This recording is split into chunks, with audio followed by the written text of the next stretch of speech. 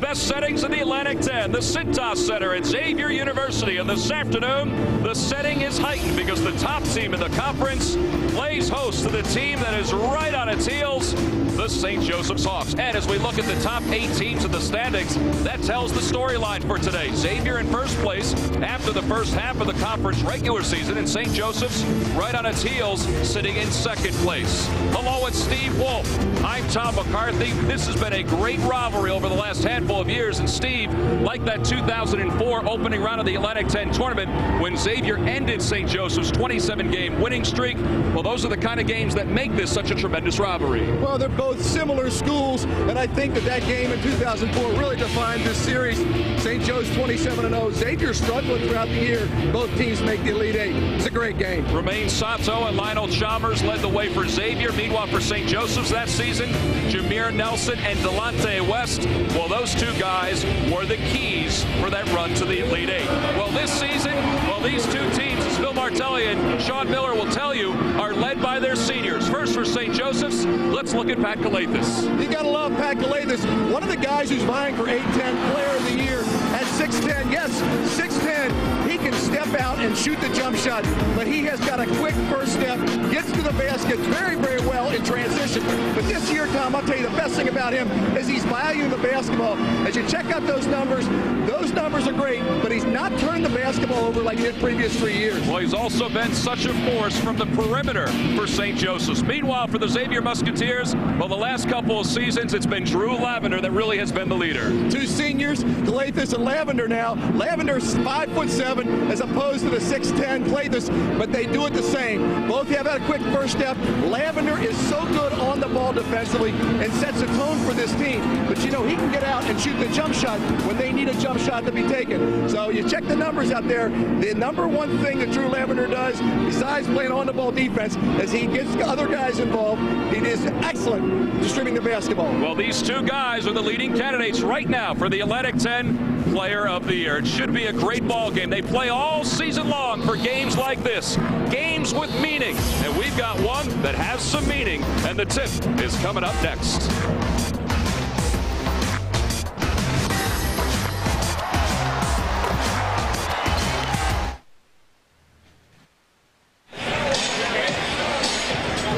They anticipate another sellout this afternoon here at the Cintas Center as Xavier plays host to the St. Joseph's Hawks. It would be the 6th sellout of the season, and why not? This is a tremendous matchup. Let's look at the starting lineups first for St. Joseph's, and Ahmad Nivens is in the starting lineup for the Hawks. There was some question as to whether he would start because of a sprained ankle he sustained earlier this week against Villanova, but he practiced yesterday, and he is in there. Meanwhile, for the Musketeers, well, their lineup has basically been the same for most of this Atlantic 10 season, with Jason Love starting at the 5 spot, but Josh Duncan, he'll certainly be off the bench very quickly for Xavier. There you see the two head coaches, Sean Miller to the left, Phil Martelli to the right. Martelli in his 13th season at Hawk Hill. Meanwhile, for Sean Miller, his 4th season with the Musketeers. Well, let's look at the keys to the ball game. And Steve, your keys, I think, are the keys that these two teams face each and every game. And especially with Nivens struggling a little bit, you got to rebound the basketball for the Hawks, and you got to make sure you keep Xavier out of the middle of the paint. The other thing is to try to get going early.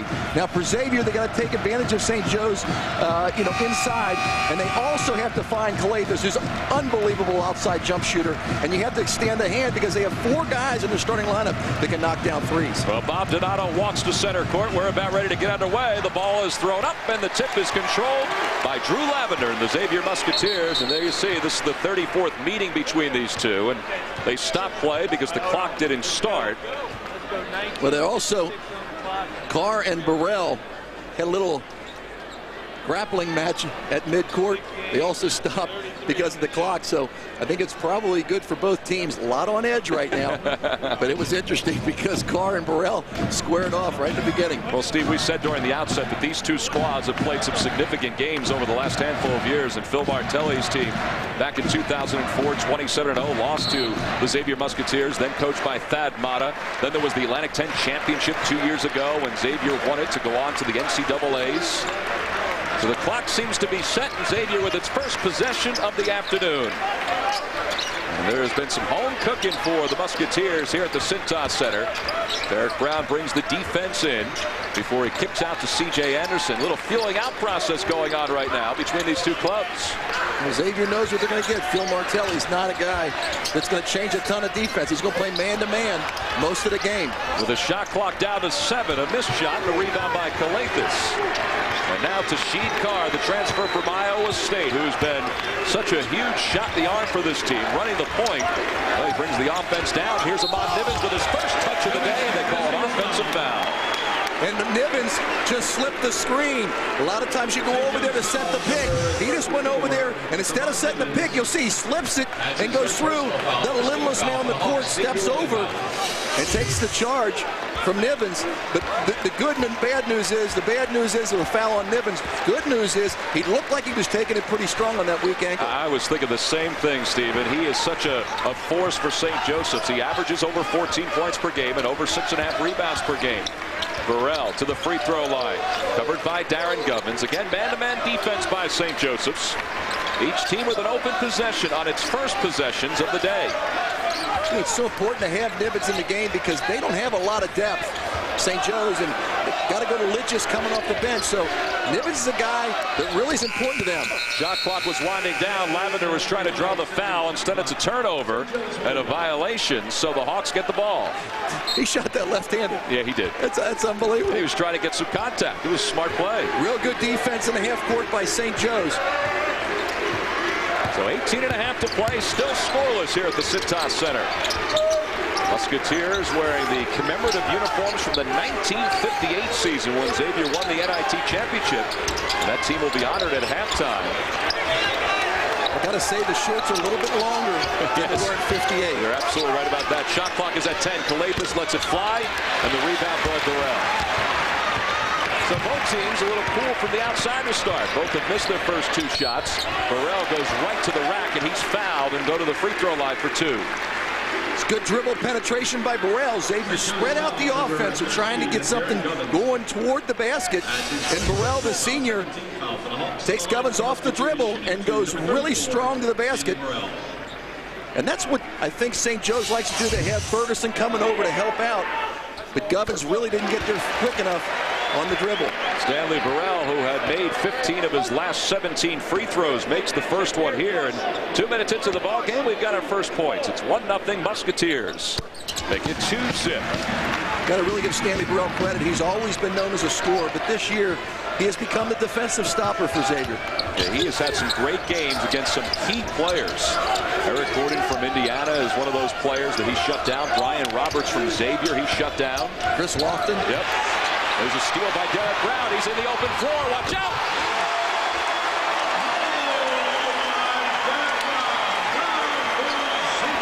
Well, that's his canvas. When he gets a ball into the open floor, you never know how he's going to finish it. And the good thing for Xavier is that he's done it defensively, not only offensively, but getting in the passing lanes. He's very athletic. This is a guy that's learning to shoot the basketball, and he has a lot of upside.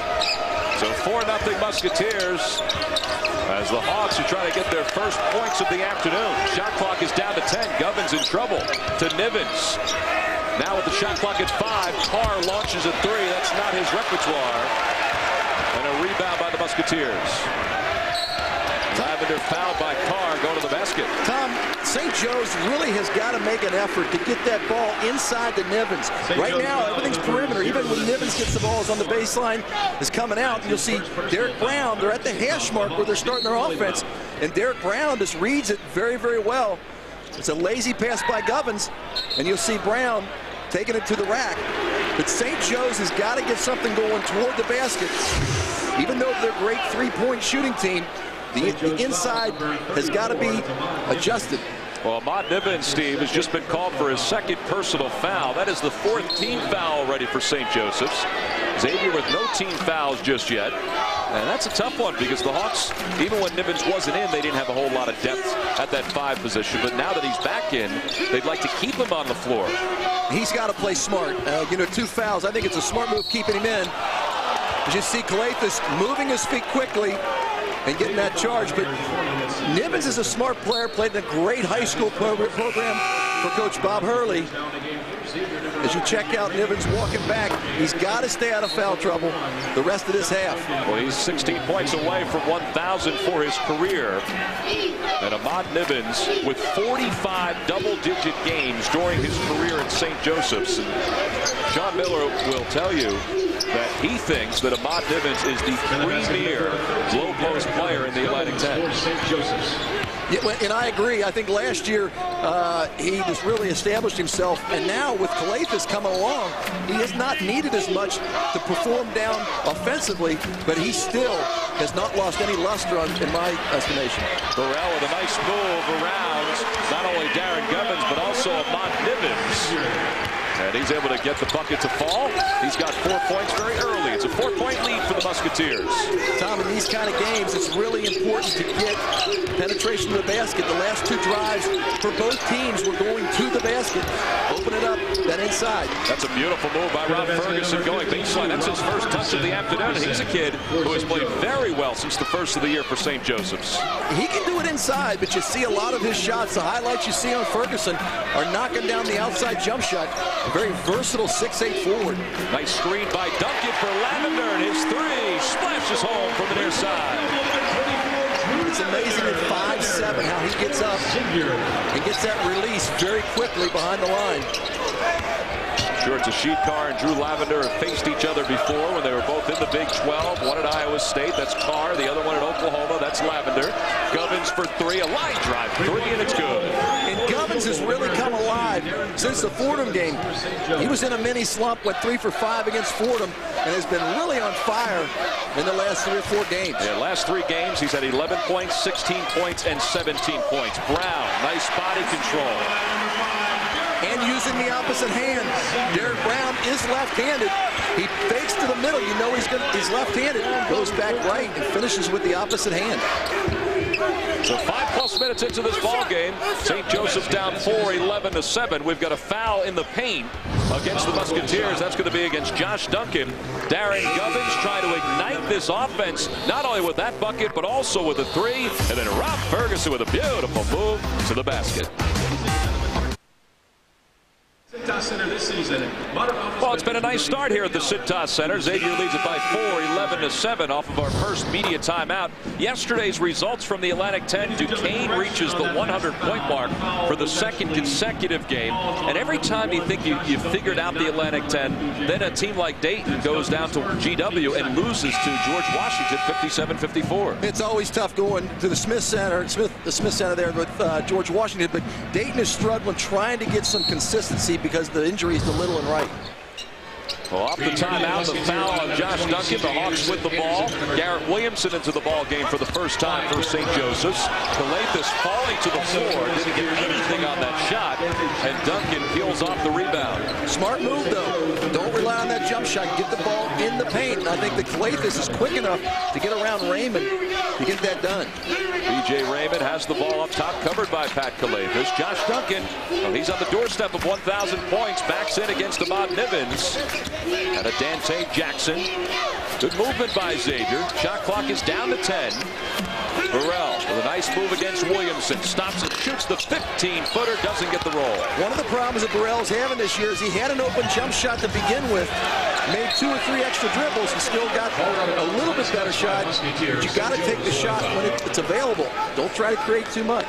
As a team, the Musketeers sitting atop the Atlantic 10 in field goal percentage.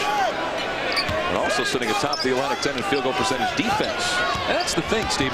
This team, as balanced as they are, their defense has been outstanding this year. And Sean Miller has always been a defensive coach. You're going to play minutes based on how hard you play defensively. Ahmad Nivens with a nice move to the basket. He's bumped by Josh Duncan as the shot goes up, and that's the second foul on Duncan. And it's important that you get Nivens involved in the game. You know, coming off that injury, sometimes you're a little skittish. I think that St. Joe's played skittish against Duquesne because Nivens wasn't in there. Now Nivens has got to knock that rust off.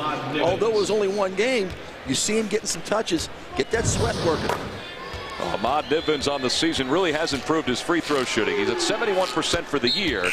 And there's his first make, and it's a 3-point lead for the Musketeers. Duncan will check out with 2 personal fouls. Adrian Graves checks in for the first time. And back in is Jason Love, the sophomore from Philadelphia. People wonder why Xavier's better this year than in past years. It's because of their depth. You got a guy like Jason Love that gets in foul trouble at St. Louis. Duncan comes in. He's a leading scorer. Tonight, this afternoon, Duncan gets in foul trouble. Love comes back in. Well, Steve, how about this? A 2-3 zone now by St. Joseph's. And Xavier tries to pass through that zone initially. You don't often see St. Joseph's play a 2-3 zone. Sometimes they'll play a 1-2-2 zone with Calathis up top.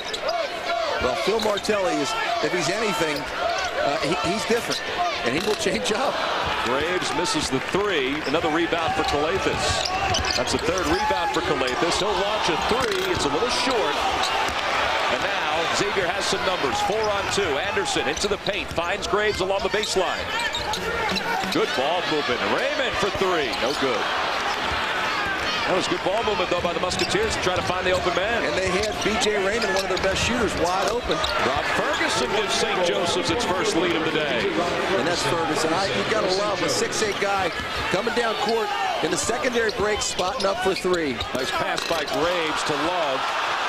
Shot partially blocked. Out of the pack comes Calathis to Carr for 3. No good. A little too quick with that shot. Nice save by Calathis. It's the pass back from Garrett Williamson. Hawks working around the perimeter, trying to find Nivens. Got a step on C.J. Anderson, who tried to go for the steal. And that was a great pass by Carr, away from the defense, because C.J. Anderson had him topside help. And Carr just whipped it in there. Great pass. So Nivens now with 4 points. He, too, is in the neighborhood of 1,000 for his career. It's a 7-0 run for SJU over the last 2 minutes. They're doing a nice job of cutting out the passing lanes for Xavier and extending on the shooters. They got to continue doing that. Xavier, on their hand, has got to get the ball in the middle. Shot clock is down to 5. And a one-legged 3 by Raymond, no good. Rebound by Carr. Up the floor, finds Calathis. First to the basket. And a blocking foul is called on B.J. Raymond. Well, the Hawks are on a 7-0 run as we go into our next media timeout. Ahmad Nivens, sore ankle and all. Well, he is trying to find his way inside. Well, Drew Lavender certainly is a popular figure here on the campus of Xavier University, but so is Josh Duncan. In fact, Duncan, according to Sean Miller, has played the best basketball of his career of late. He became the go-to scorer against St. Louis, and as Sean Miller said, that's good to see. And you see what he's done the last 5 games, Steve. And it's tough. You're a senior. You want to start. You want to play a lot. Josh Duncan has taken his role and really grew in that role, and that's something that's really complimentary as far as I'm concerned for Josh Duncan. See the season average, 10.6 points per game and 4.7 rebounds per ball game. And he has 994 career points, so 6 away from 1,000.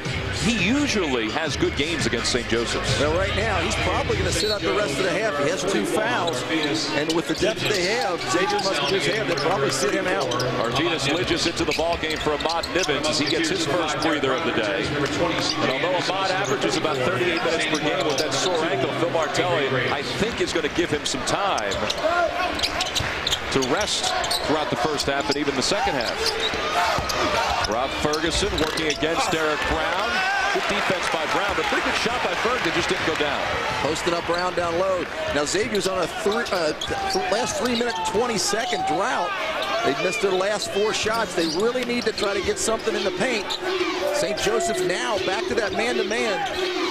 Xavier did not score against that zone, Tom. Under 11 minutes to play here in the first half. Raymond to the cylinder.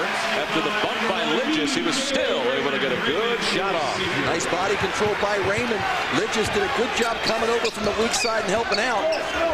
Raymond just went straight up. He's got body control to put the ball in the basket. So a 1-point lead for St. Joseph's. Arvidas Lidges with a soft jumper. No good. Rebound is taken down by Lavender, and then he falls out of bounds. That was really interesting. You watch Derek Brown and Ferguson battling. Brown had the inside position. Ferguson, the ball went over his head, and he still went up and got it, and almost got possession of it. Josh Duncan back in the ball game for Xavier. Jason Love takes a seat on the bench as Garrett Williamson will inbound. Williamson from Lower Merion High School.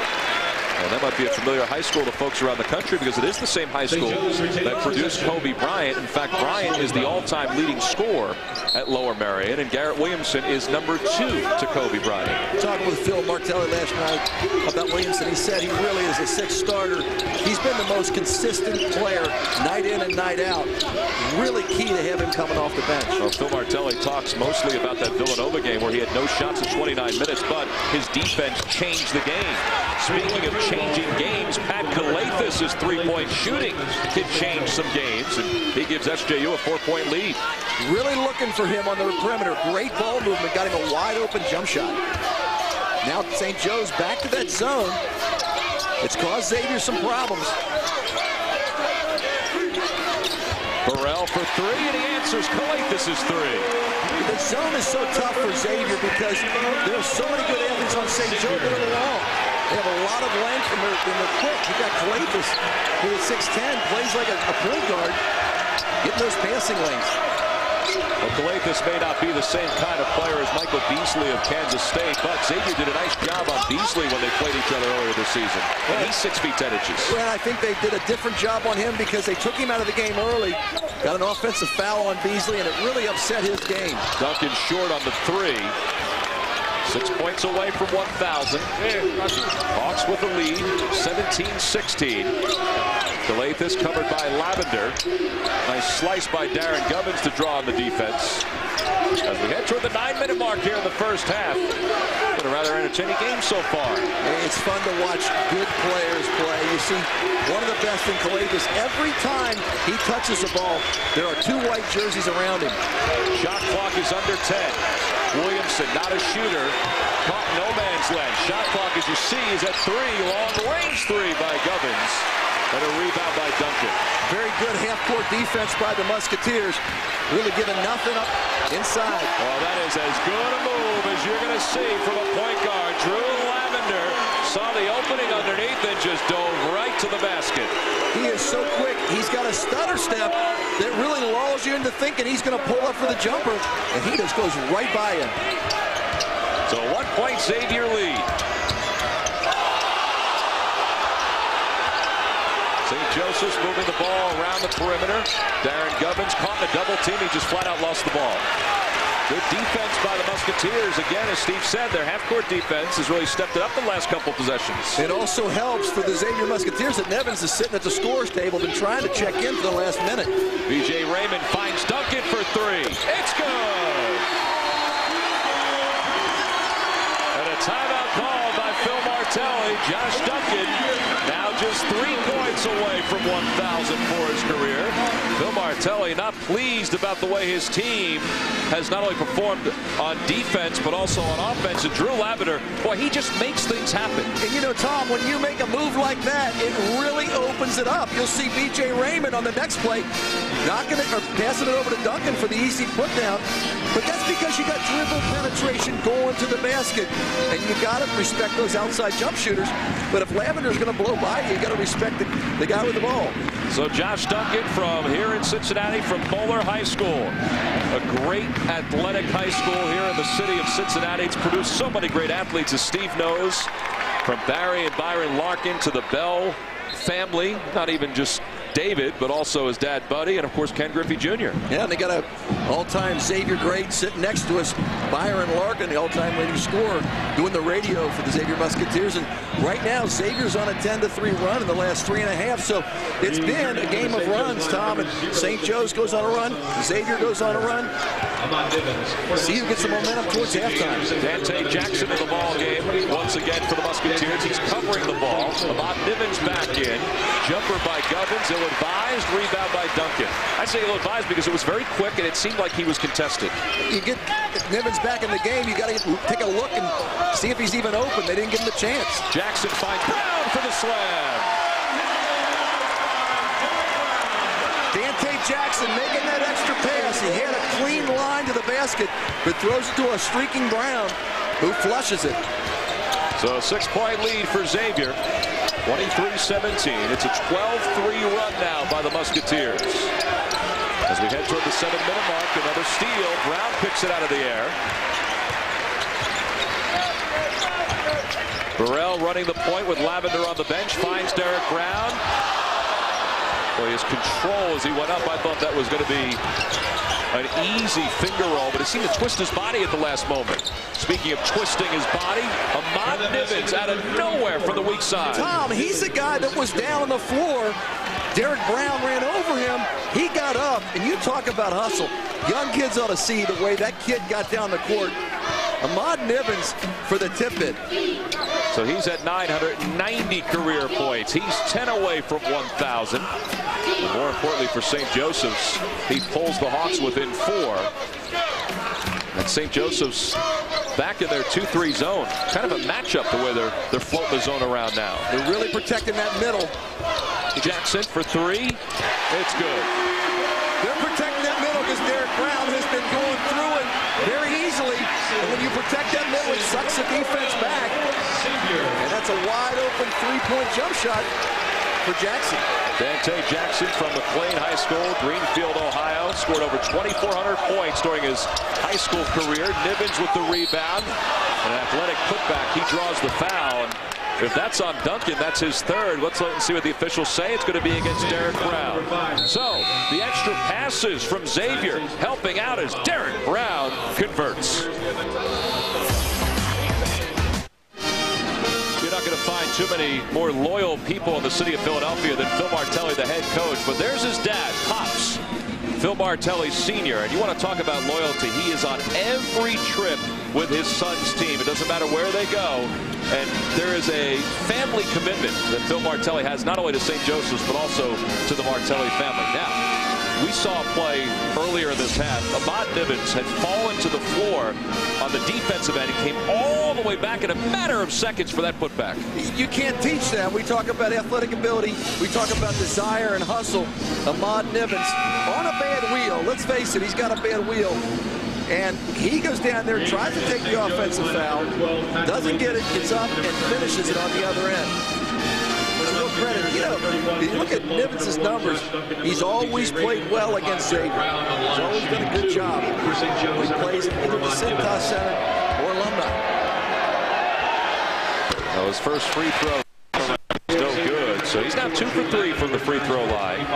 You wonder as this game moves on how much that ankle will tighten up in the second half. See, I think I've had bad ankles. I think it'll loosen up. Actually. Okay. The second at halftime, he ought to be walking around a little bit. But you know, you talk about Pops Martelli. Had a great time with him last night. Spent some time with him talking, and he just loves the game. And I happened to read Coach Martelli's book and to understand how much loyalty he does have to St. Joe's and to his family. It's a great credit to the university. Dante Jackson tries for his second 3. B.J. Raymond, nice weak side rebound. Xavier has 10 field goals and 8 assists, and 6 different XU players have scored, and that's really the reason why they've come back, being down 17-13 at the 10-minute mark and having a 6-point lead right now. Well, that's where these two teams, I think, are similar, Steve, as B.J. Raymond converts the 3 because they are so diverse. I mean, you can go up and down the lineup and lean on different guys. Well, and both teams share the basketball. They have 5 double-digit scores for St. Joe's. You have 6 for Xavier. Everybody in this game that's going to play is capable of scoring baskets. Well, the Musketeers with a 9-point lead under 5 minutes to play here in the first half. And a steal by Dante Jackson into the open floor, and he finishes. That is scouting. That is watching the dribble handoff. Dante Jackson, the freshman, getting more minutes because of his defense. Just stepped in the lane and stole the ball. So now it's an 11-point lead for Xavier. Obviously the largest lead for either team in this ballgame. Kalathis draws a double team. Kicks it out to Ahmad Nivens from 17. How about that? You can tell he's worked on his face-up game. This summer went to Vince Carter's basketball camp to work on that face-up game and really looks a lot more comfortable out there. The only problem is that B.J. Raymond answers with a 3.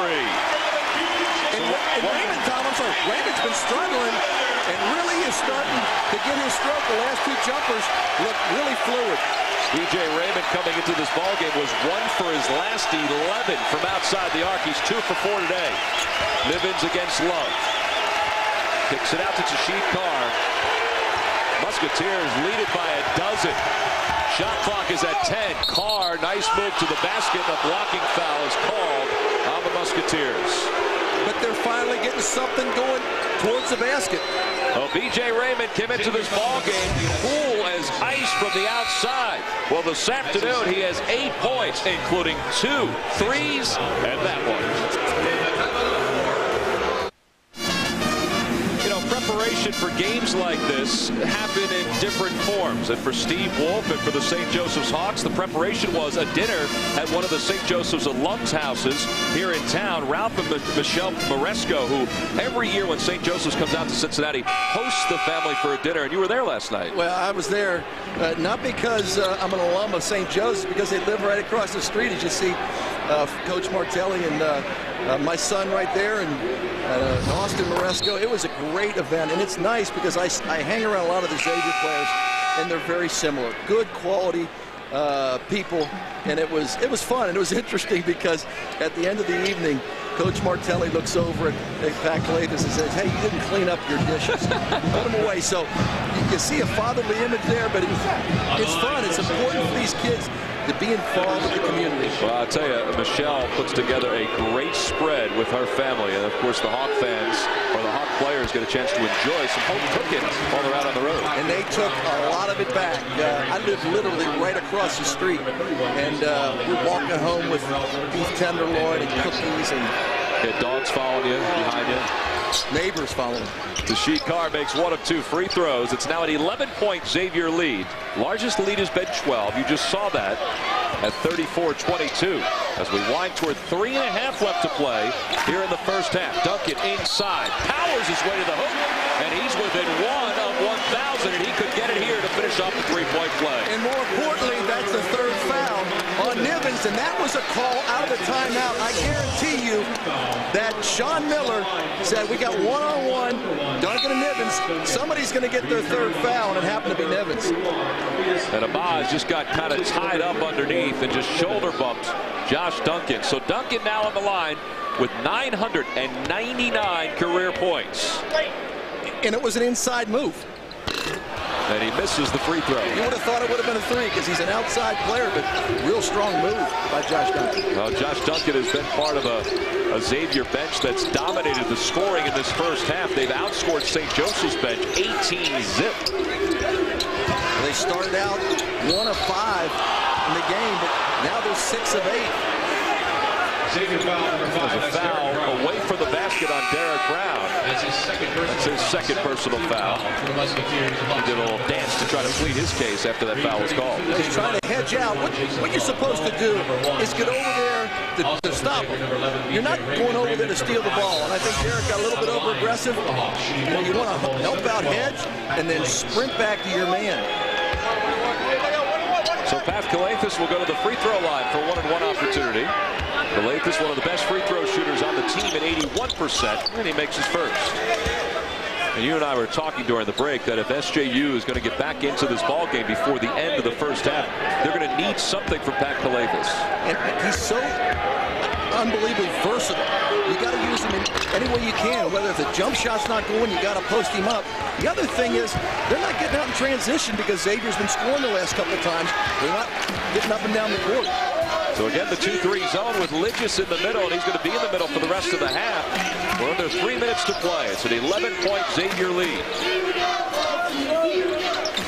Xavier is 4th in the league in scoring at 77.8, but St. Joseph's right there as well at 5th in the Atlantic 10. The shot clock is under 10. Raymond outside against Calathis. Into the paint. Finds Graves in the corner. Long looping 3. A no-look pass by DJ Raymond. Off dribble penetration finds Graves wide open, and that's your 9th man on the Xavier bench. That shows you how deep they really are. See what Xavier's done from outside the arc since the beginning. They were 1 for 5 and are now 6 for their last 8. And Rob Ferguson answers that 3 with a 3 of his own.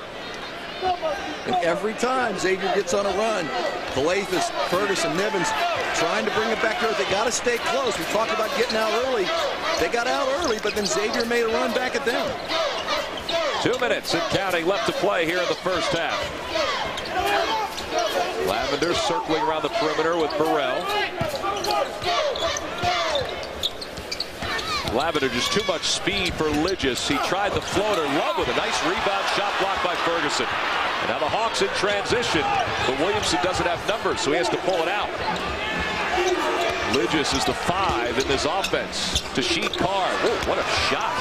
He's going away from the basket with his body away from the basket and pulls up and shoots it in midair. Just a really nice body control drive to the basket by Sheet Carr. Well, 9-point lead now for Xavier. Sean Miller calls the timeout. To Sheet Carr, the transfer from Iowa State. He was going, as Steve said, toward the baseline with that one. He's going away from the basket. That's like throwing a football across your body, across your body. And now the three-point shooting for the Musketeers. And that really, Steve, has been the difference in this game. And it's because it's dribble penetration.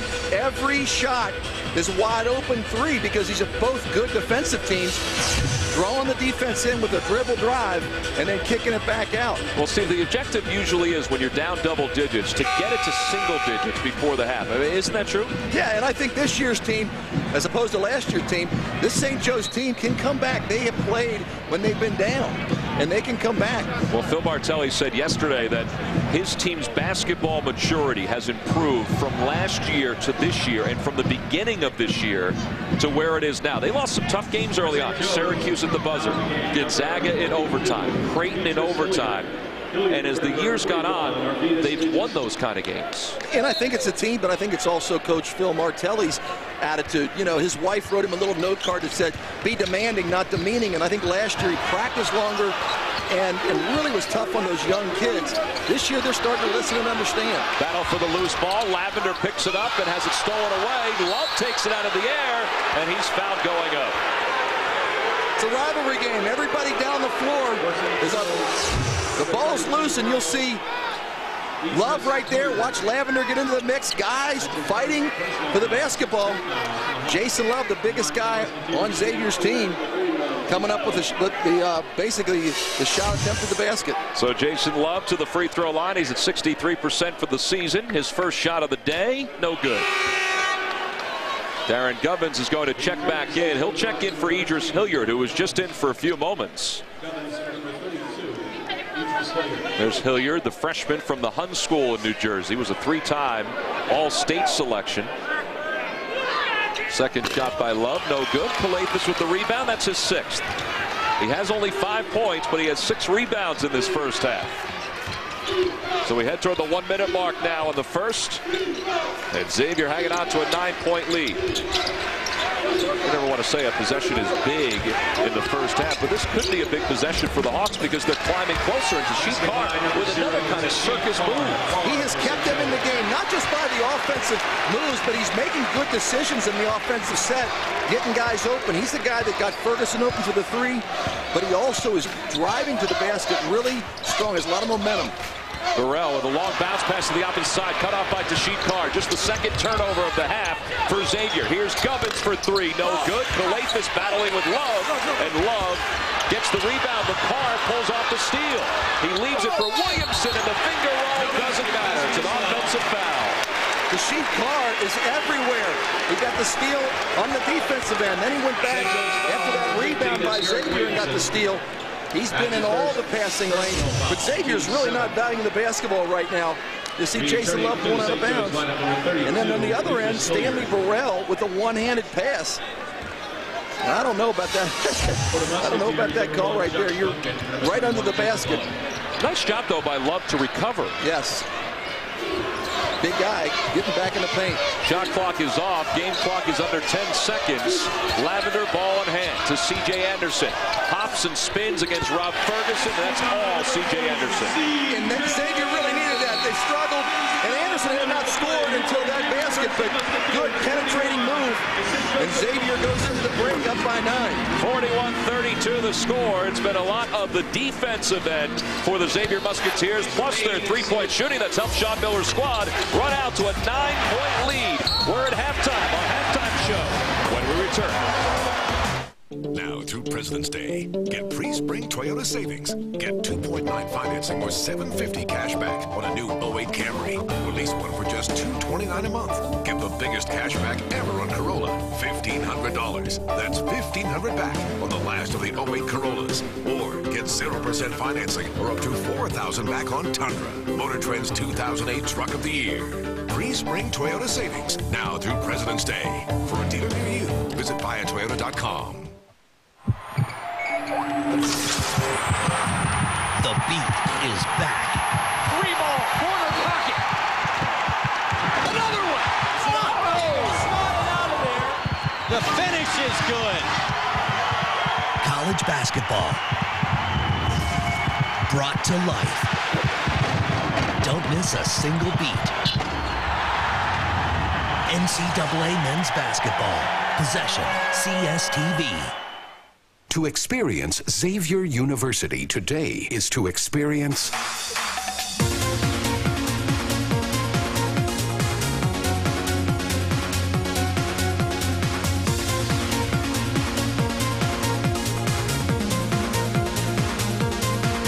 Xavier University, creating a 21st century learning environment. Experience the power of X. Power for a lifetime. 41-32 the score. We're at halftime here at the Cintas Center. They're honoring the 1958 NIT champion Xavier Musketeers. Along with Steve Wolf, I'm Tom McCarthy. Xavier's on top. And boy, I'll tell you, defensively, Steve, I thought Xavier played an exceptional first half. I think they did a great job of getting in the passing lanes. They also had 4 steals in the first half. Derek Brown is long and athletic. And you're right, their defense was really stellar in half court. Well, they only had 3 turnovers in the first half, the Musketeers. Meanwhile, for St. Joseph's, they were kind of finding their way. They had a lead at one point in the first half, but then Xavier went on a very comfortable run to take the lead into halftime. Let's take a look at the highlights from the first half. First for the St. Joseph's Hawks. And they got it going early, getting to the basket. Govins getting around Burrell and making an acrobatic move to the basket. And also, you know, Calathis knocking one down from outside. But then again, coming to the basket, Govins taking a strong, and Nevins having a stick back. Nevins with 3 fouls in the first half. But for Xavier, Burrell getting the nice dish to Brown. Brown had a very nice half going to the basket. Well, he had a fantastic half going to the basket. Drew Lavender, one of the best moves of the afternoon. That one right there, just finding his way to the cylinder. And B.J. Raymond also with an impressive first half. In fact, the bench scoring for Xavier in the first half. Josh Duncan got closer to 1,000. The bench scoring was dominant. I think B.J. Raymond and Dante Jackson. Jackson only played 5 minutes. And he had 5 points, really gave superb minutes while he was in there. Well, there you see the statistics from the first half. Xavier 7 of 13 from outside the arc, but also they've outscored St. Joseph's 18-10 in the paint, and the bench scoring again, 21-zip. Xavier is holding that margin over St. Joseph's. And I guess in the second half, there's going to be a couple things that needs to happen for St. Joseph's. One of those things that Pat Calathis is going to have to get on track. I think Calathis is going to get on track. They have to make sure they always let Nevins touch the ball. But you can see why Xavier is one of the superb teams in this country because of their depth. Everybody gets involved in the action on the offense, and they're playing solid half-court defense. Yeah, their balance was outstanding in the first half. Let's see if it carries over to the second half. It's coming up. St. Joseph's and Xavier second half action after these messages.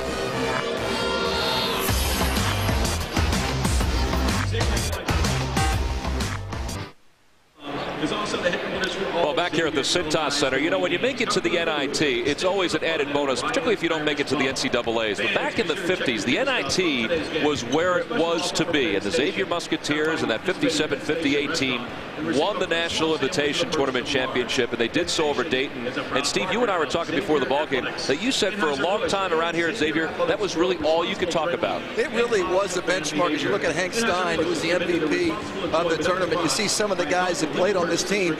Xavier's history, you know, was really based upon this NIT championship. And as you were, you know, alluding before, is that the NCAA wasn't as big as it is now. Right. It was really, this was the National Invitational Tournament, and they meant that. you see Coach Don Ruberger, who was an assistant coach to Jim McCafferty on that team, and ended up coming on and being the head coach down the road. But that group of people right there really paved the way for the players that are playing here today. Well, the Xavier Athletic Department honored that 1958 team today at halftime. It was a great ceremony. They each walked away with a commemorative jersey, their jersey, plus a 50th anniversary watch as well. Mike Babinski, the athletic director here at Xavier University, and Father Michael Graham, the president of Xavier, really led the charge and really did a fantastic job with those ceremonies. Now, the game at hand here, they're your leading scorers from the first half. Ahmad Nivens leads the way for St. Joseph's. B.J. Raymond off the bench leads the way for Xavier. And Phil Margelli really rolled the dice with Nivens because he had 2 early fouls and left him in the game. And credit Nivens for staying foul-free until the last couple minutes of that first half. But, you got Burrell dribble penetration, getting Raymond those threes.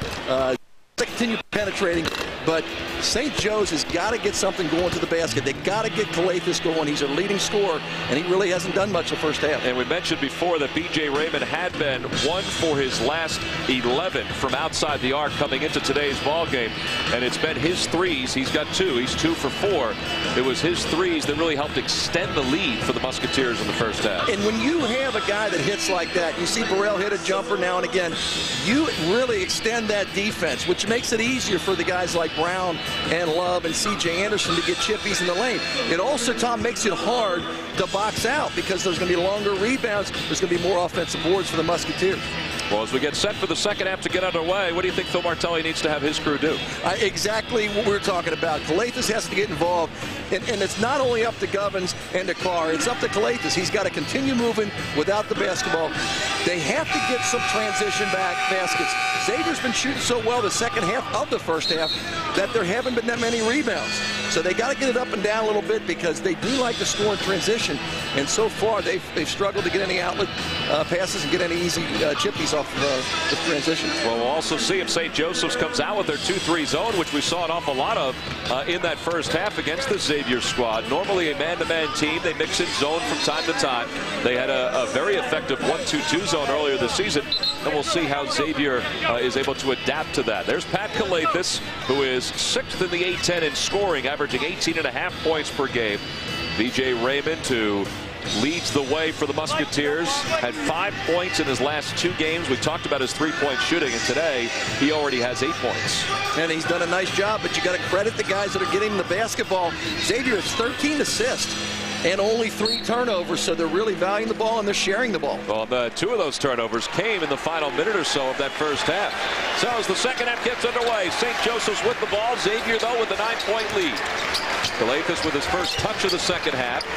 Kicks it off to the corner for Govins. Bob Ferguson puts it on the floor. Nice power move against Derek Brown.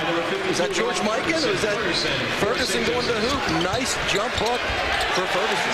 Lavender just answers with a slice right to the hoop. And that's a dagger to the heart because Lavender is the senior and he knows to make sure that he gets that transition basket. St. Joe's doesn't get the momentum. Rashid Carr had a gimme but couldn't get it to roll. It rolled off the back of the iron. And Xavier with the lead and the ball. Turnover force. Calathis in transition. Anderson tracks him down. What a move by Calathis, who goes up and is fouled from behind. A behind-the-back dribble move that freed him from C.J. Anderson. And let's refresh everybody's memory. He's 6'10". And in transition, gets the ball out. That's why I say if he gets out in transition, he's fun to watch. And you'll see this guy so agile, so nimble. Good play by Govins, getting it ahead. And in one full swoop, he doesn't even take a dribble, Tom, just reverses it around his back from the left hand to the right, which is a lot harder than the right hand to the left. Well, he's had himself a good career at St. Joseph's. His brother just starting his career, his younger brother just starting his career at Florida, where he is one of the leading scorers for the Gators as a freshman. And he also has another brother, a twin brother, John, who grew up and played some ball with Pat throughout the years. Yeah, he had basically a malformation in the brainstem and had to stop playing basketball. Now he goes to Rollins College. I'm very familiar with John Calathis because my nephew Nick plays in Rollins. He's a good player, but now he is an insurance agent. He runs an insurance company with his mom. Well, Pat wears the number 12 in honor of his brother John, because that was John's number. Pat used to wear number 33, but Pat Carroll had that number when he arrived at St. Joseph, so he thought, you know what? How am I going to really encourage my brother and also honor him? I'll wear his number. And I don't know if there's any more shots left in Pat Carroll's jersey. he was a scorer. That's an excellent point. He was a scorer. You like to make sure you refresh those now and again. 43-37 the score, and a blocking foul is called on Ahmad Divins. That's his 4th personal foul. And Tom, that's about the 3rd time we've seen that's supposed to be a hedge. You're supposed to get over there and deny the drive, but you got to sprint back over here. You don't need to get out too far. Hedge. Wait for Govins to get over there. Now, Govins has got to make an effort to get over there. For St. Joe's, number 41. It's a good call. You know, the officials, as Nivens fell to the floor, he didn't like the call, but that's a good call. The officials are right on it. And that was a very good call. You got to make sure that you understand the defensive scheme. You got to help out, but you don't do it all yourself. It's called help defense. Nearly 2 minutes gone by here in the second half. C.J. Anderson called for the offensive foul as Calathis gets position. Big guy gets over there, and C.J. Anderson has been, you know, a little befuddled the first half. Only had 2 points at the end of the first half. He scored, but you'll see here, Calathis going over and moving laterally, and it was an elbow to the chin by C.J. Anderson. So now St. Joseph's down 6, can climb even closer with 2 minutes gone by here in the second half. 3rd personal foul for C.J. Anderson. B.J. Raymond and Josh Duncan are about to check back into the ball game for the first time in this half. They're at the scorer's table. Calathis with a spin move, caught on the elbow, and he gets it back out to Carr as the shot clock winds to 10 seconds and counting, and a foul away from the basket that'll go against Drew Lavender. C.J. Anderson is doing a very good job defensively on Calathis, and then Xavier gives up the chippy foul at half court with only 10 seconds on the shot clock. Those are mental mistakes you can ill afford to make in a rivalry game like this. So C.J. Anderson checks out, so does Jason Love. Duncan is in for the first time, so's B.J. Raymond. Duncan just 1 point away from 1,000 for his career. And a fresh 35 for St. Joseph's. Calathis gives up his dribble at the free throw line. And he's fortunate that that ball wasn't stolen away as Govins tracked it down. Burrell is intense, and he is not letting Govins get the ball back. Once he gives it up, he's trying to deny Govins the basketball. Shot clock is at 10. Calathis for 3, and it's off to the side. Govins with the offensive rebound. He may have gotten away with the travel, but he got it out to Carr. Calathis open again for 3. This time it's good. It's only a matter of time before he lights up. You can never leave Calathis. B.J. Raymond has to make sure he gets a hand out there. He cannot give too much help on the perimeter game. Timeout on the floor, 43-30. Xavier on top of St. Joseph's, but Pat Calathis has helped to bring the Hawks a little closer in the first part of the second half.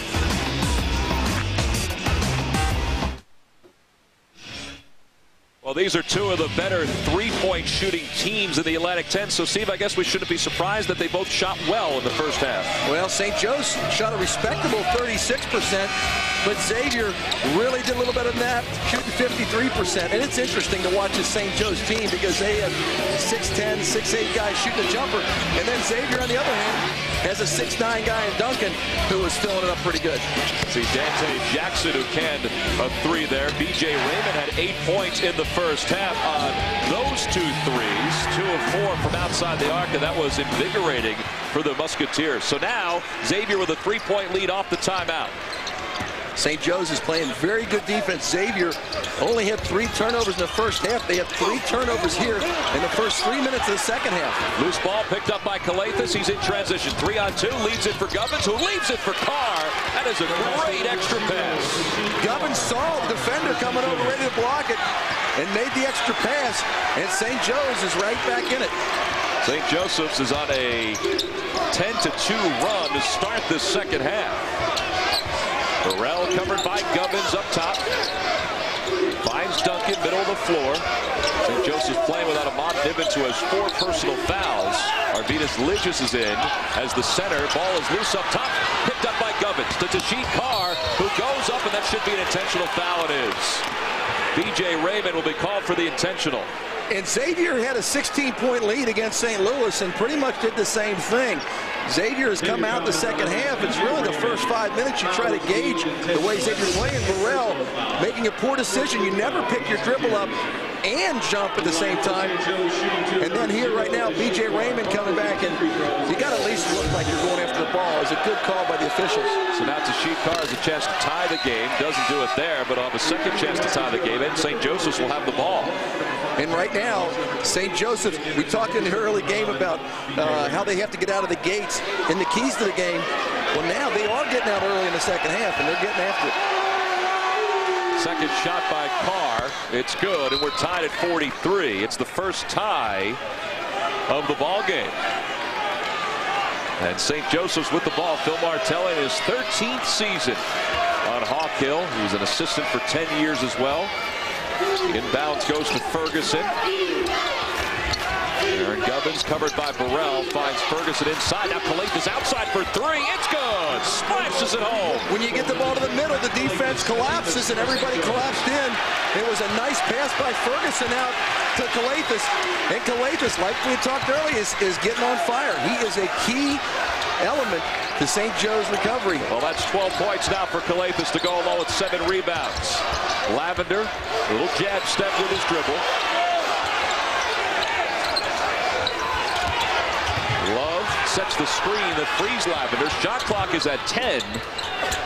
Duncan tries to post up inside. Shot clock at 5. Lavender launches, and it's good.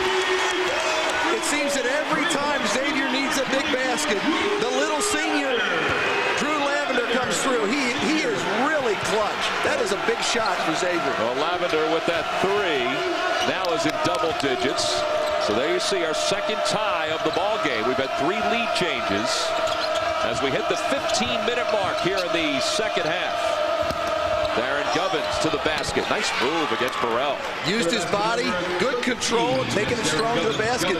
Right now, St. Joe's is getting movement through the basket. That's why it's opened up the outside.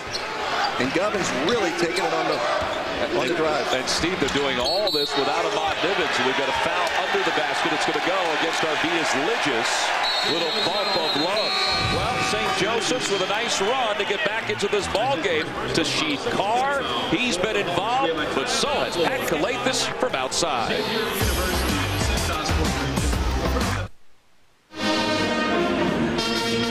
It's been a 16-point swing for St. Joseph since there was 2.5 minutes left to play in the first half. They lead it by 2. Hey, it's time to take a look at our A-10 Conference Student Athlete Spotlight. And today we shine it on Andrea, Florida, from St. Joseph's University, part of the cross-country and track and field team. She's from Reading, PA, a food marketing major and a great GPA of 3.86. So good for Andrea. Congratulations to her and all of the great student athletes. Boy, to be able to play sports and to have a GPA that high, it's an awful lot to be said for that. You know, they're gifted people. I'm happy if I could do either one of them. Out of the timeout, St. Joseph's leads it by 2. The Hawks' largest lead was 4 points. That was at the 10-15 mark in the first half. And the largest lead for Xavier was 14 points. Darren Gubbins called for the foul. That's his second personal foul. He was trying to match up with C.J. Anderson down low on the block. He got caught up in a switch. Xavier's offense in the second half has not been running very fluid. The only person that looks like they're into the game has really been Drew Lavender. Good penetrating moves. Got to have some fluidity offensively, good ball movement. Stanley Burrell picked up by Rob Ferguson. Into the paint. Nice help by St. Joseph's, but a nice find by Burrell. Missed shot by C.J. Anderson, who tracks down the loose ball and wants a timeout, but the official says he didn't get it to him in time. You can't do that anymore. You have to make sure you have possession and you're in bounds. C.J. Anderson was run out of bounds. What you like to do on that is try to throw it up as high as you can. I thought that's what he was going to do. And he stopped. He really had a chance to do that, but you'll see right here, he can't call timeout. You've got to be inbounds and have possession. So another turnover for the Musketeers here in the second half. Ferguson for 3. It's good. Rob Ferguson with a 3 from the corner. It's a 5-point lead for St. Joseph's. Its largest lead of the game. And it's so important that Pat Calathis got in this game in the second half, because now you have to really keep an eye on him, and that's leaving the other side open. Ferguson wide open for the 3, and he's just as deadly as Calathis out there. Absolutely. Rob Ferguson shooting 41% for the season from outside the arc. Lavender with a nice crossover into the paint, bumps into Lidges. The shot by Brown off the side of the rim. The crowd wants a foul. The Hawks, though, take the ball. It's good penetration by Lavender. Brown just wasn't able to finish. That's 2 times in a row that the guards have made easy passes inside. 1 to Anderson, 1 to Brown. Xavier just didn't finish. As we zero under the 13-minute mark here in the second half, St. Joseph's with a 5-point lead. And as the shot clock winds to 10, Tashid Carr puts up 5 fingers to run 1 offensive set. Shot clock is under 5 now. Govins into the paint. High banking shot, no good. Put back by Lidges as the shot clock hits 0. Xavier did not have any weak side help. Both defenders came over, and a long shot by Govins was tipped in by Lidges. And Tom, St. Joe's is doing this without Nivens. He's been sitting on the bench for the better part of 5 minutes. Another turnover. Tashid Carr in transition against Duncan, and the shot was way out of control. Now Xavier with the rebound. Stanley Burrell against Tashid Carr, finds Duncan, who puts it on the floor into the paint, leaves it for Anderson, and a touch off the glass. And that was a really nice move by Duncan. Duncan, an offensive weapon, so you have to respect that. Takes the ball into the paint, shovels it off to Anderson, and Anderson for this 4th point. Great pass by Josh Duncan, who's not a guy that can pass that well, but you'll see here, weak side coming over. Josh Duncan coming over and helping out, leaving Calathis alone.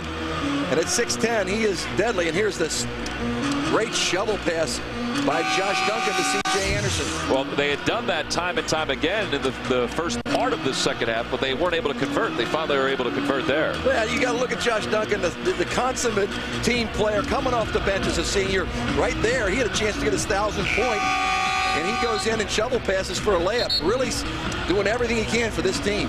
Now, how long do you think Phil Martelli will ride Ahmad Nivens on the bench? I guess it's going to be a while. You know, I look at the way they're playing. This is not the way they played against Duquesne. No. I think they were really apologists against Duquesne, worrying about their buddy Ahmad. Now they're playing as a team and realizing they got to play without him. And I think they're doing a pretty good job of moving the ball around. Govins, I think, has come to play here in the second half with good dribble penetration. Well, he'll take a breather as Garrett Williamson is in the ball game. Last time Xavier lost here at the Cintas Center, February of 2006. Lavender on to Tashid Carr. Rob Ferguson against C.J. Anderson. Shot clock is at 10. Game clock under 12. Carr picked up nicely by Duncan. Lavender picks up the loose ball and a foul on Tashid Carr. You're playing with the basketball on the perimeter. You got to move it quicker. 11:52 left to play here in the second half. St. Joseph's on top by 5, 53-48.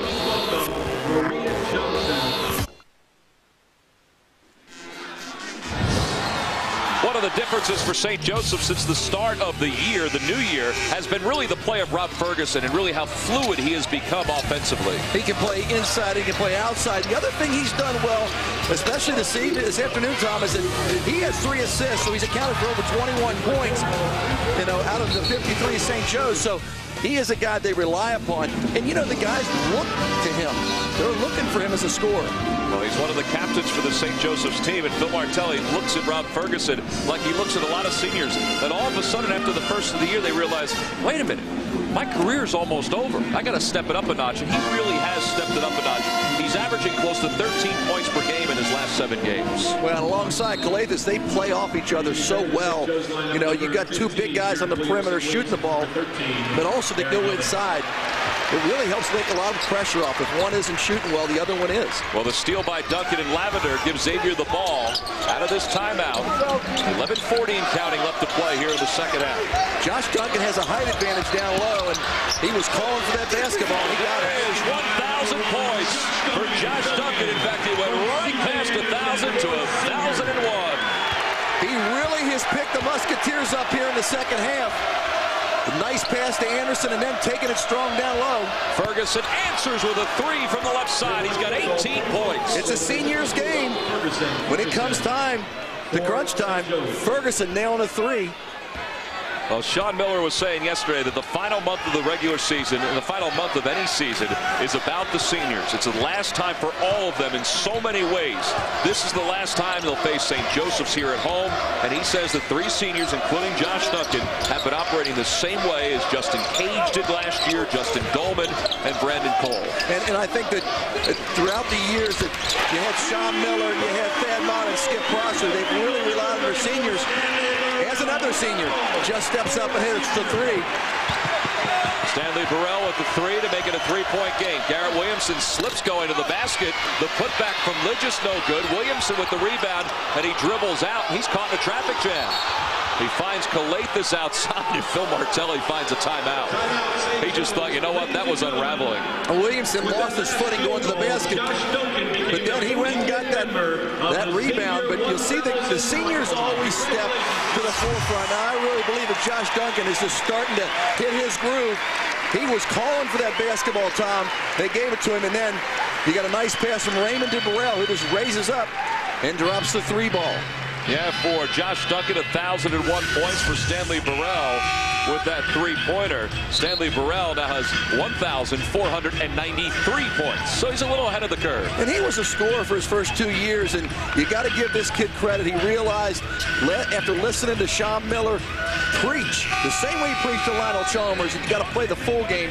He's turned into a really good defender, and he also is a nice scorer, as you can tell there. How about this, though? 6 1,000-point scores in this game alone, and then you got Ahmad Nivens, who's only 10 points away from 1,000. Now, $6 grand sounds good, but $7 grand sounds even better. And I made a bet with the producer, David Ashbrook, that Duncan would get it before Nivens.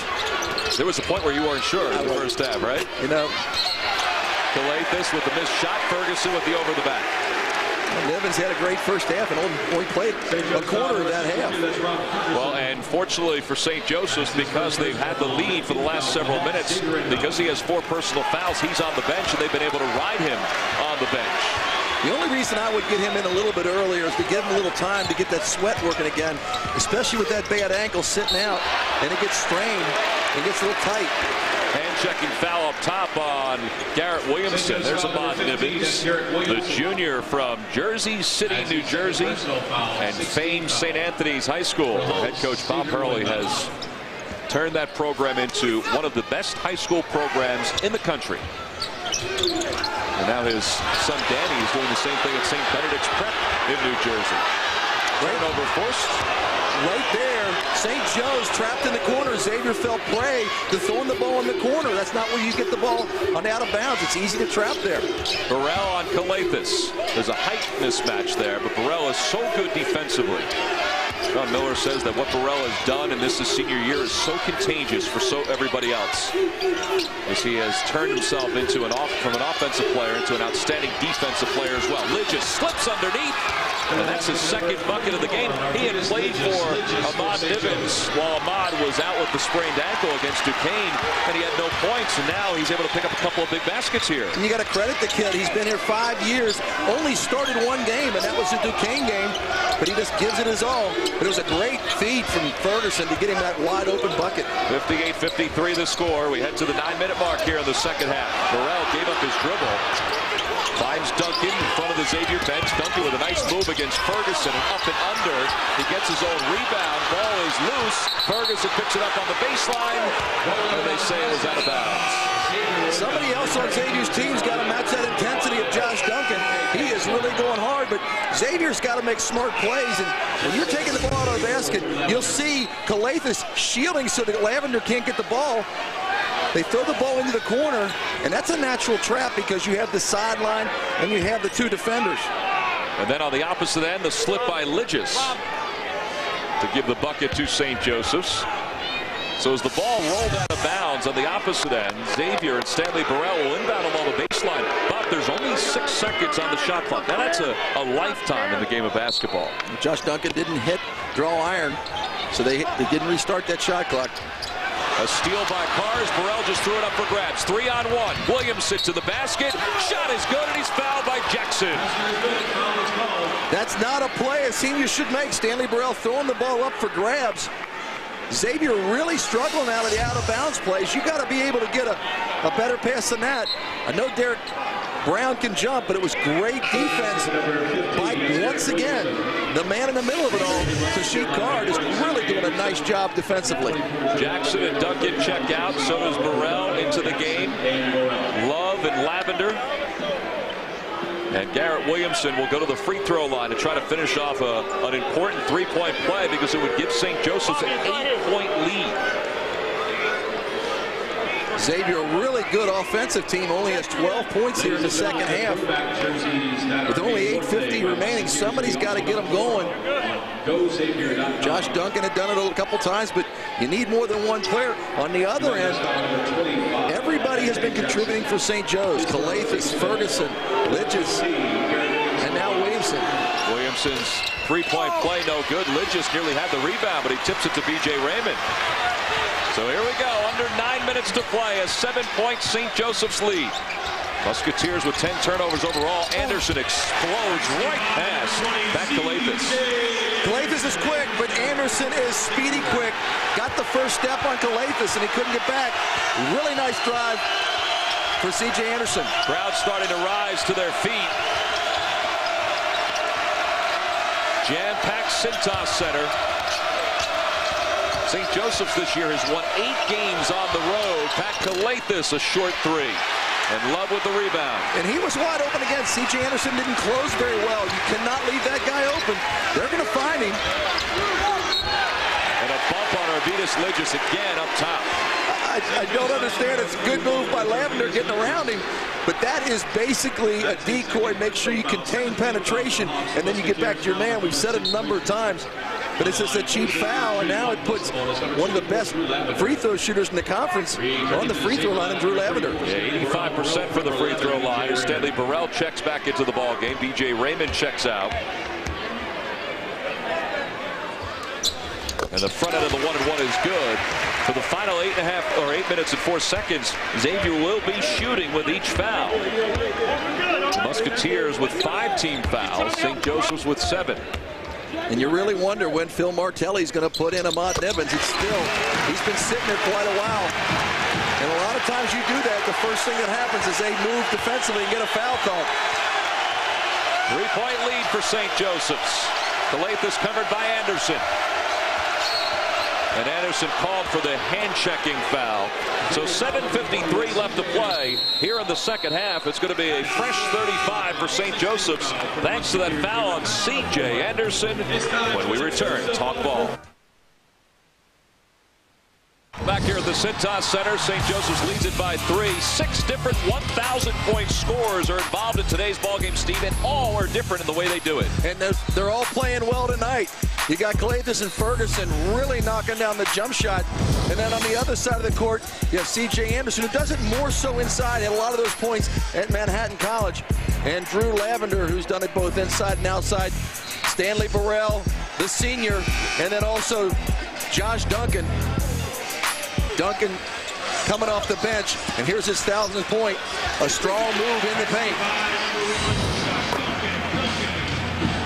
Some impressive numbers right there for all 6 of those guys.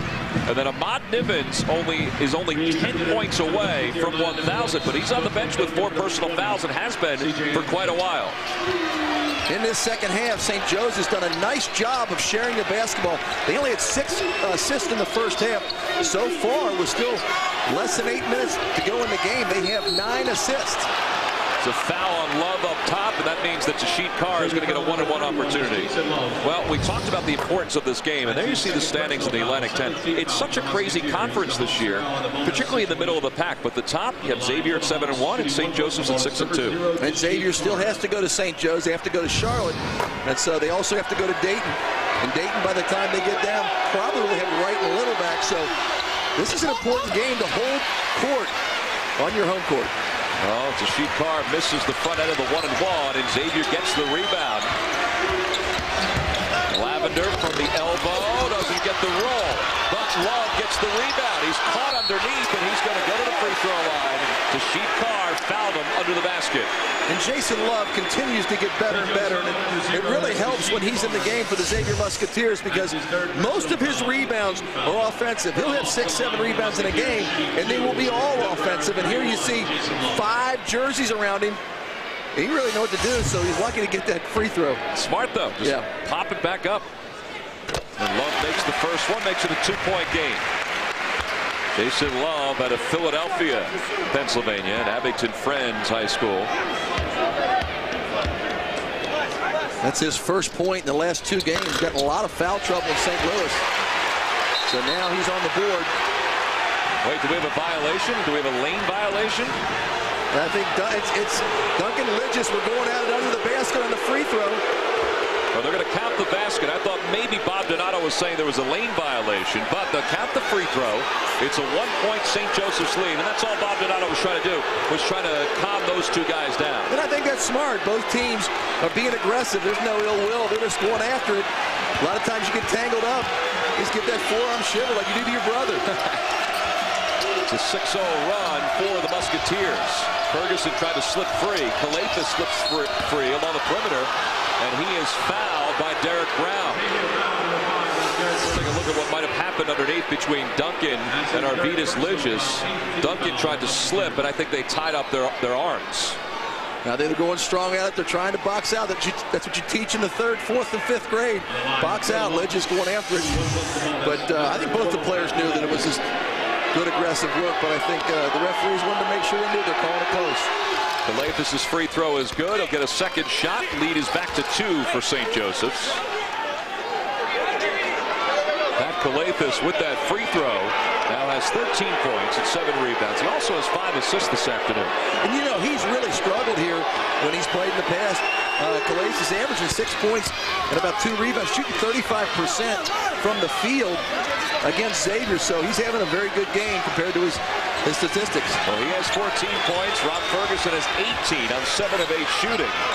A couple of years back in 2004, Delonte West for St. Joseph's was perfect here at the Cintas Center in a victory by the Hawks over the Musketeers.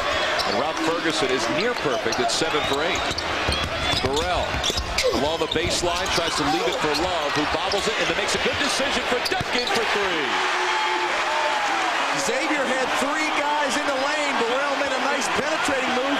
Love really didn't have anything to do with it, so he just threw it back out. Duncan getting the 3 ball. That's our 3rd tie. Rob Ferguson pulls out the defense, tries to answer with a jumper, tips it out to Carr. And it's a fresh 35. Carr kicks it to Calatha for 3. No good. And Ferguson bobbles the rebound. Here come the Musketeers. Lavender to Burrell for 3. It's good.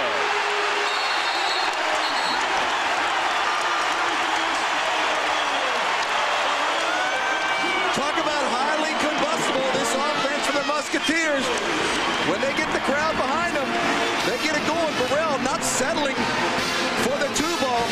Xavier on a 12-2 run. You'll see Love has nothing to do but pass it out. Every defender for St. Joe's in the lane. And then Burrell in transition. Xavier on a 12-2 run. Boy, Stanley Burrell's got an awful lot of confidence. We've seen it over the years with the Xavier Musketeers, and we've also seen the confidence of the Xavier team climb over the last couple of seasons. There you see their record last February, this February. They're trying to join Memphis and Davidson and Utah Valley State of all teams. With a perfect 10-0 marks with a victory here this afternoon. Sean Miller, his coaching staff, really try to coach, getting them ready for the A-10 tournament and then postseason play. And I think February, obviously, there's a lot of conference games, and it's very important to win that February. And that's what Xavier does. Right now, for St. Joe's, they got to get back to what got them in the lead. They got to have good ball movement. They got to knock down some shots. They're relying a lot on the 3-point jump shot. They need some dribble penetration. Clock winds towards 6 minutes left to play here in the second half. It's a 3-point Xavier lead. Calatha in the paint, finds Ferguson. Tough catch. He was thinking about a 3, but then he get his feet set, so Calatha takes it right to the basket. How about that shot? And the big guy can get in there. They have dribble penetration. penetration. Their outside game's a lot better when they have, that dribble, that balance. They've really gotten to shooting that three a little bit too much and forgot to get into the basket. 16 points now for Calathis. Beautiful pass from Lavender to Duncan, and he tried to return the favor, but it's a turnover. Here's Carr. Bounce pass to Williamson. Left-handed layup, no good. Carr goes up, and he's fouled. Going up by Derek Brown. That was a good 2-on-1 look. Carr looking for Williamson. Williamson just doesn't get it over the front of the rim. But then again, getting out in transition. Well, that's the fourth foul on Derek Brown. I thought maybe they would give it on Duncan. We'll see right here, great hustle by Lavender, getting out of bounds, and then you see Govins making the really nice fundamental pass to Williamson, giving the ball up. Too many guys sit there and play around with the ball. That's a nice pass by Carr. Carr's first free throw is good. He ties the game at 65. That's our fourth tie of the ball game, and I'm sure it's not going to be our last. You got to be happy if you're a St. Joe's fan with Carr. He played actually for an old assistant coach of mine, Wayne Morgan at Iowa State. Transferred out of there when Wayne was released. He's got 9 points and 5 assists. And has done a very good job running this team in hostile territory. So a 1-point lead for St. Joseph's off the two made free throws by Tashib Carr. The Hawks a very good free throw shooting team, only at 67% for this ball game. Burrell thought about a long pass underneath to Lavender. Instead, he leaves it for Lavender outside. Burrell moving nicely without the ball, finds Anderson, who tries to find Duncan, who loses it out of bounds. They're going to say that SJU touched it last. 14 seconds on the shot clock, and right now, Ahmad Nivens getting up and coming in. Keep an eye on him to see how he's moving up and down that court with that bad ankle, sitting out there for about 10, 11 minutes. Well, he's got 4 personal fouls. They go right at him. C.J. Anderson goes up, shot blocked by Ferguson. Ahmad falls to the floor. Here's Carr in transition to Calathis. Can't get the high banking shot, but the putback by Williamson is good. Great hustle in transition. Williamson, Johnny on the spot. Calathis went in, missed the layup, but Williamson getting a nice stick back. Very smart, though, for Xavier to go right after Ahmad Nivens, though, on that first possession. And who's the guy that picks it up? The senior. Duncan for 3. It's short. Nivens with the rebound.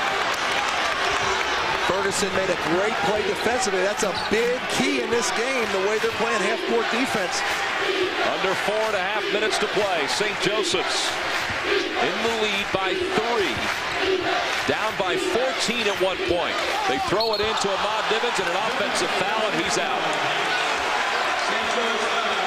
It happens so often when guys sit on the bench for a while. They want to get back in. You're sitting there. You want to do something to help your team, and that's all he was trying to do. Josh Duncan very smartly staying on him, knowing that Nivens is going to go to the basket. Stands his ground and takes a charge. But Nivens, a solid player, but nice forearm to the chops. Duncan goes down. And Nivens doesn't even play a full minute after coming back in. Well, Arvidas Ligis, in his stead, performed well. I mean, he wasn't Ahmad Nivens. He had 4 points, and he's going to have to perform well again. And they were doing a nice job on both ends of the court this second half. Calathis had 5 points in the first half. He's got 11 so far here in the second half. They're going to have to rely on the other seniors to get them going. Well, before the foul on Ahmad Nivens, the previous possession by St. Joseph's worked out to be a great follow by Garrett Williamson. And he's one of these guys. He's consistent. You don't call his name a lot, but it's usually because he's playing very good defense or he's making the hustle plays. That's a big basket following the miss by Calathis. 3-point lead for St. Joseph's. Xavier with the ball. DJ Raymond in the game. Just called for the foul again up top. St. Joe's foul number 41. And I think maybe I'm missing something because they do it all the time. Maybe I'm wrong, but I think they're trying to hedge. It's called a hedge. Get over, stop the dribble penetration, and then recover back to the man. But Jason Love's done it. Nivens has done it. Well, is Xavier doing anything different to try to draw the contact instead of maybe going wide, staying inside a little bit? Well, they're going, I think you have the possession. When you have the possession of the ball, they have to have, they have to be in front of you. So what they're doing is they're going straight to the basket. If you're going to take the charge, you better get way higher out. But then again, they'll slip the pick and go to the basket. Burrell with 14 points. He makes one of two. 68-66. And now 4 minutes left to play in the second half. Again, Ahmad Nivens is out of the game. He's fouled out. Back to Lathis, trying to take over offensively, and he just took it to the baseline and fell off the baseline. Sean Miller switched up, put Burrell on the 6'10" Calathis. 3:49 left to play here in the second half. It's a 2-point St. Joseph's lead.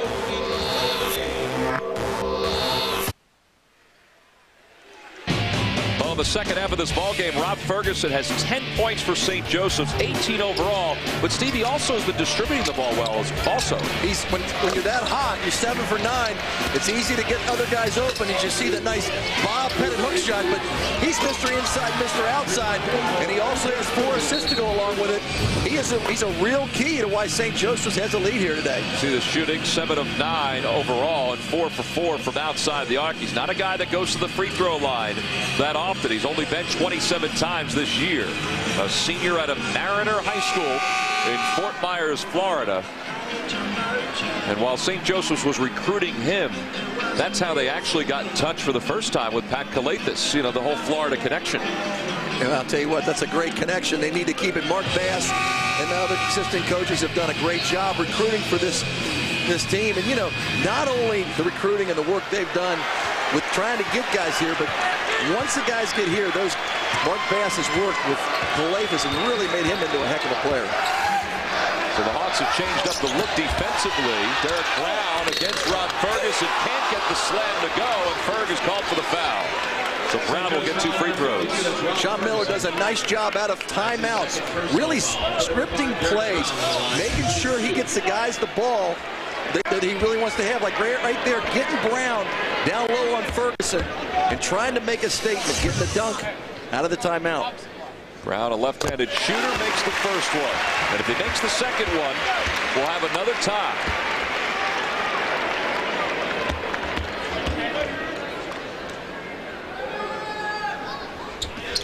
And we have our 5th tie of the afternoon, even at 68. Well, when you have 5 teams in the top 50 RPI like the A-10 does, these games are more routine than you would think. Night in and night out. Good college basketball games. Well, Phil Martelli said yesterday that, you know, St. Joseph's played a number of very good programs this year. Syracuse and Creighton and Gonzaga, but they have not played anyone of the class of Xavier. You know, this is their big game. This is a game where they can kind of make a statement as a program. And they're holding up very well, despite having one of their stars out on the bench. Bob Nivens out with 5 personal fouls. Calathis with 15 on the shot clock. Can't get it to roll, but Lidges comes flying in for the putback. Lidges really is the MVP right now, coming off the bench. Undersized inside, just playing all out. And that was a good defensive effort by Burrell on Calathis. So 70-68 the score. Burrell against Ashit Carr. Gives up his dribble. Finds Lavender, though. And Lavender's so cool under pressure. Shot clock is at 10. Xavier trying to get something to the Lavender, going to the basket. Watch the step-back jumper. Nice crossover, awkward bounce pass, ball loose. Williamson has it, shot clock violation. Good defense by St. Joe's. They flattened out, and Lavender went to the basket. They made sure they helped out on it, but, you know, Tom, the guy that really has stepped up here for St. Joe's has been Lidges. He's doing it on both ends of the court, and you see right here where he just follows the shot and gets the stick back.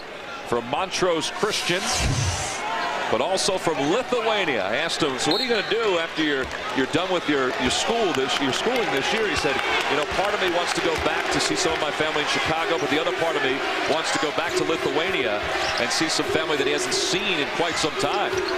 Well, the way he's playing right now, the Xavier fans would like to see him go back to Lithuania. Garrett Williamson takes it right to the cylinder, and he gets the left-handed layup to go. Mr. Consistent. Williamson coming off the bench, giving St. Joseph a 4-point lead with 2 minutes left. 72-68. We're about to hit the 2-minute mark here in the second half. Xavier really standing around on offense, not getting much to the basket. And they trap Burrell in the corner, and he needs to call a timeout. It's one area of the court you do not want to pick your dribble up in. If you're going to go to that corner, you better have it in your mind that you're going to drive to the basket or have an open jump shot. But you'll see right here, Williamson just getting around C.J. Anderson and using the opposite hand. He missed one of those layups earlier. He wasn't going to miss this one. Well, sometimes you wonder when a guy makes a decision to go to the basket, a guy that doesn't score that often, if it's the right one as he's starting to clear his path to the hoop. But Garrett Williamson certainly made the right decision. And I think that the faith that Phil Martelli has shown in Williamson, calling him really his sixth starter, really gives him the impetus to take that ball to the basket. Garrett Williamson, as we mentioned, from Lower Merion High School, has really done a nice job off the bench this year as the backup point guard. And there you see the standings. That's why this game is important. Now, these two teams will face each other again in Philadelphia in a couple of weeks. But a win today by St. Joseph's moves them into a dead heat with Xavier for the top spot in the A-10 standings. And anytime you can grab a victory on the road, and Phil Martelli, in his 13th year at St. Joseph's, knows this better than anybody. Anytime you can grab a victory on the road in the A-10, it's huge. And especially playing against the #1 team in the conference, a team that's ranked 13th in the country and arguably one of the best teams that Xavier's had here in quite some time. You got to credit St. Joseph, but the game is not over yet. Shot clock is under 10. Burrell fades to the right, stops and takes a long-range three. No good. A long-range rebound by Raymond. Duncan calling for the ball down low. The senior wants it. He finds Burrell, who dribbles in a step. Now to dunk it inside, and he'll get a three-point play. Josh Duncan is having one of the best second halves that I've seen him play, and it's not because he's scoring, but because he's asking for the ball. He's demanding the ball, and his teammates are finding him. And you'll see Burrell getting the ball inside. He's calling for it, takes it in, he loses it, gets it back out. And then Burrell looking for his big man again, and Duncan taking it to the rack. He went in with his left hand, too, and he makes the free throw to finish off a three-point play. It's a one-point game with 1:26 to play. Oh, this one has been as good as advertised. Garrett Williamson against B.J. Raymond brings the defense down. Right now, St. Joe's needs to get the ball into the hands of their senior, Calathis and Ferguson. Calathis from the elbow doesn't get the roll. Love with the rebound. And Drew Lavender, as he heads toward midcourt, sees that the clock is going to hit 1 minute and counting. It's a 1-point St. Joseph's lead. Burrell against Williamson. Right to the basket, outside for Lavender. Extra pass to Raymond for three. You couldn't have scripted that any better. Great penetration by Burrell. The extra pass by Lavender and a wide-open three by Raymond. And Phil Martelli asks for a timeout with 40 seconds left to play. There's a difference of about 9 seconds between the game clock and the shot clock. And it's far from over, but this is a great play by the senior Burrell. Drawing the defense, Lavender knowing that Raymond is open on the wing, and it's a great pass as you see that quick ball movement. Anytime you move the ball quick on the offensive set, you should get an open shot. Oh, we said that B.J. Raymond was cool from outside the arc coming into this ball game. That was his first made three of the second half after making 2 in the first half. So it seems like he's got his confidence back. And you know what else has done? What else he's done this afternoon is he has 4 assists and 4 rebounds, and now that puts Xavier on a 6-0 run. Duncan's three-point play the old-fashioned way, and Raymond with the 3 ball behind the arc. Once again, St. Joe's had their shot. Calathis had that inside shot.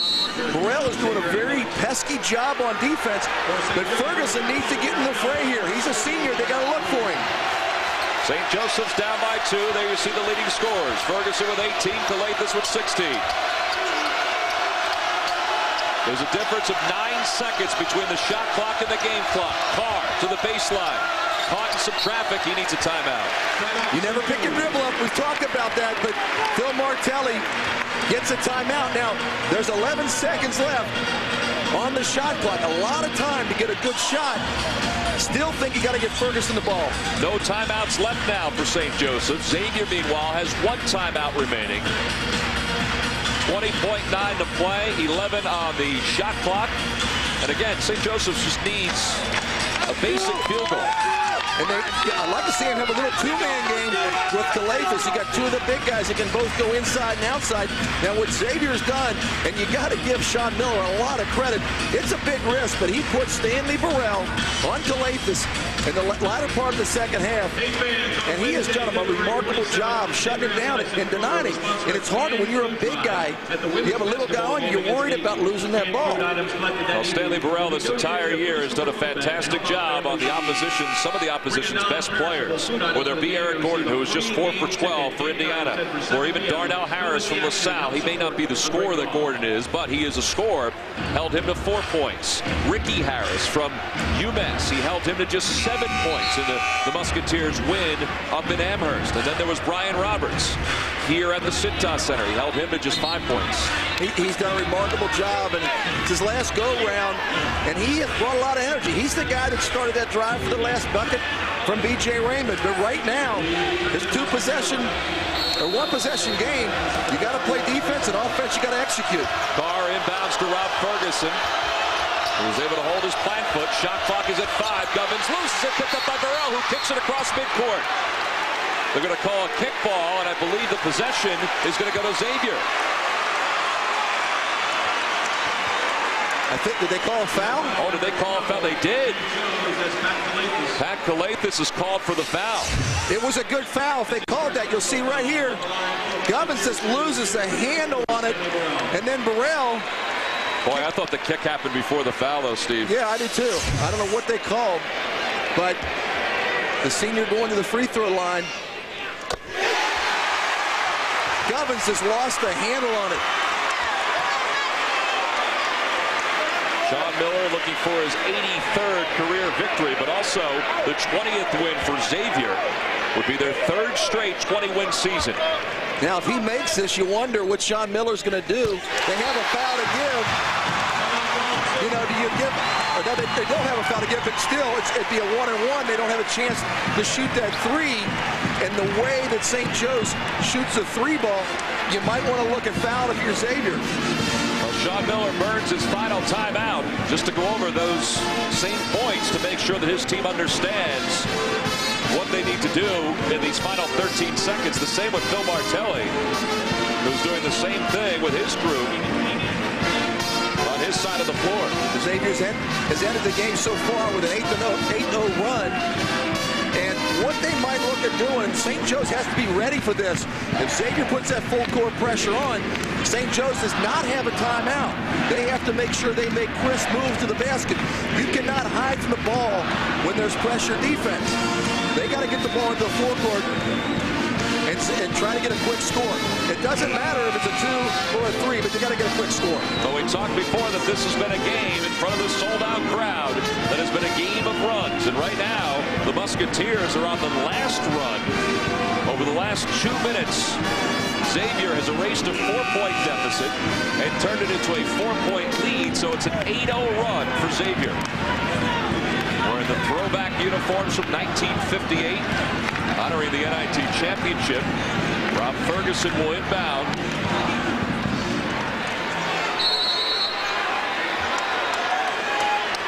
He'll run the baseline, finds the sheet Carr right at midcourt. Carr dribbles in, picked up on a double team. Finds Calathis, launches a 3, no good. Rebound tipped. Anderson has it, it's loose. Darren Gubbins picks it up. Carr for 3. Nowhere near the net. It goes out of bounds with less than a second left. And the Musketeers are going to survive and pick up their 20th victory of the season. It'll be the 3rd consecutive 20-win season for the Musketeers. And Tom, on that possession, they didn't need a 3 ball. All they needed was a 2. Gubbins could have taken it into the basket and went back and tried to get the 3. 76-72, the final score. The Xavier Musketeers win their 20th game of the season, their 8th in the Atlantic 10, and they get their grip on the A-10 standings a little tighter. 4-point win for Xavier. We'll be back after these messages.